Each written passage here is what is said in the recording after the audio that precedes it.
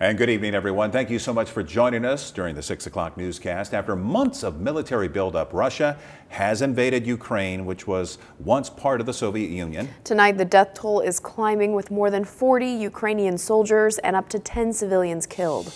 We begin with Isabel Rosales, who is in Washington with the latest sanctions outlined by President Biden.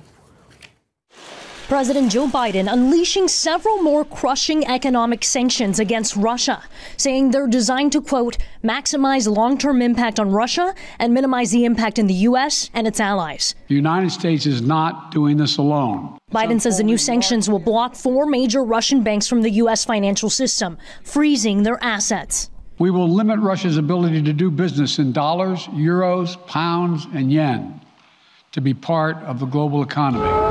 Before the first light of dawn, the Russian attack began. Missiles raining down on locations near the capital, Kyiv.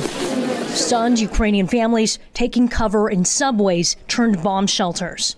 They actually attacking in our neighborhood, and they're making us feel insecure and very unsafe.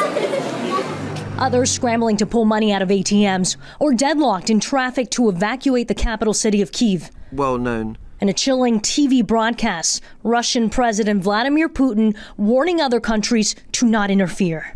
Russia's response will be fast and leave you such consequences you will never face again, and you faced again in your history. Biden unfazed in his response. Putin is the aggressor.